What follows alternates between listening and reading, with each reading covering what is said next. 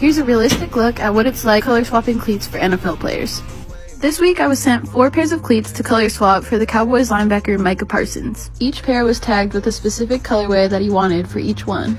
The catch is that he needed the 2 white pairs back later this week for practice so that he could break them in before the game. Luckily, these were pretty simple like most of the NFL color swaps I get to do. And before you ask why Nike doesn't just make them a white one with a royal blue stripe, I literally have no clue. I feel like this is pretty much how most of the color swaps I do are. They're like super simple things, but it's still cool to get to work with these guys and see your work on the field on Sundays. But that's just the reality. Not all guys are gonna want super cool, crazy cleats. A lot of them just want simple color changes, and I'm fine with doing that. Overall, I got these cleats, painted them, and sent them back out all in about 5 hours so that he could practice in them the next day. Hopefully we'll see these on the field one Sunday.